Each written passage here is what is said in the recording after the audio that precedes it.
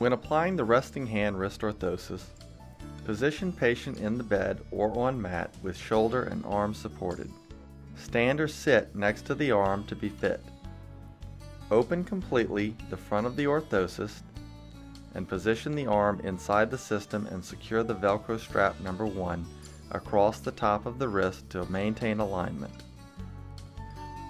Open the patient's hand and stretch the fingers while placing them inside the finger divider sections of the hand rest. Secure with Velcro strap number 2 across the top of the MCP joints. Position the thumb to properly correct adduction. Secure thumb with the Velcro strap number 3 and secure Velcro strap number 4 over the top of the forearm.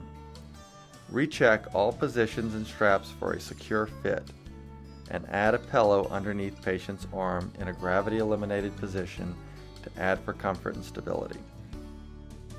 When applying the elbow extension Dynasplint in conjunction with a resting hand wrist orthosis, simply apply the resting hand wrist orthosis and then apply the elbow extension Dynasplint as you normally would by opening both front cuffs and laying the arm inside of the splint, aligning the cams with the elbow, and then strapping the front of the upper arm cuff labeled number 1, followed by strapping the top of forearm cuff labeled number 2.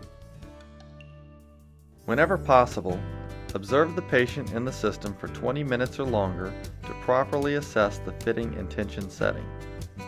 Have the patient or caregiver practice applying and removing the system.